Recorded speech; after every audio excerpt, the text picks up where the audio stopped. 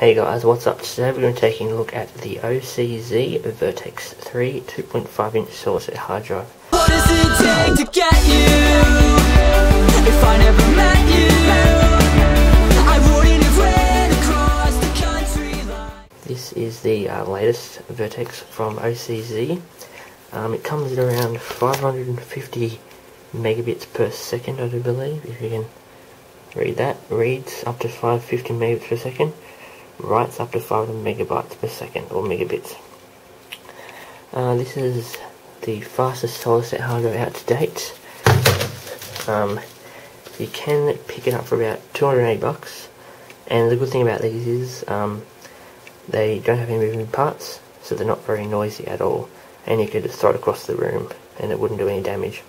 This is the 120 GB version, so let's get to the unboxing. Got my trusty knife.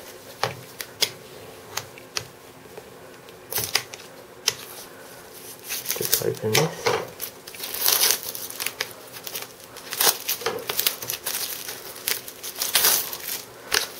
Okay.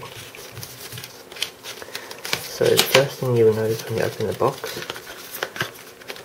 if we can ever open it. Okay, let's try and pull things out separately.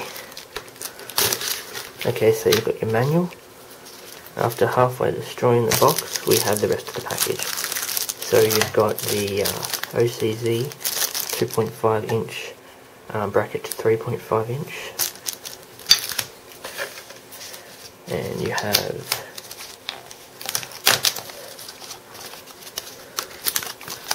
the OCZ Vertex 3 120 GB hard drive. Caution, electric static, just telling you. And got some screws. I'm a bit disappointed. No, not really. I seen an unboxing the other day. It had a sticker, my hard drive, my SSD is faster than your SSD, or something like that. But it doesn't seem to be in here.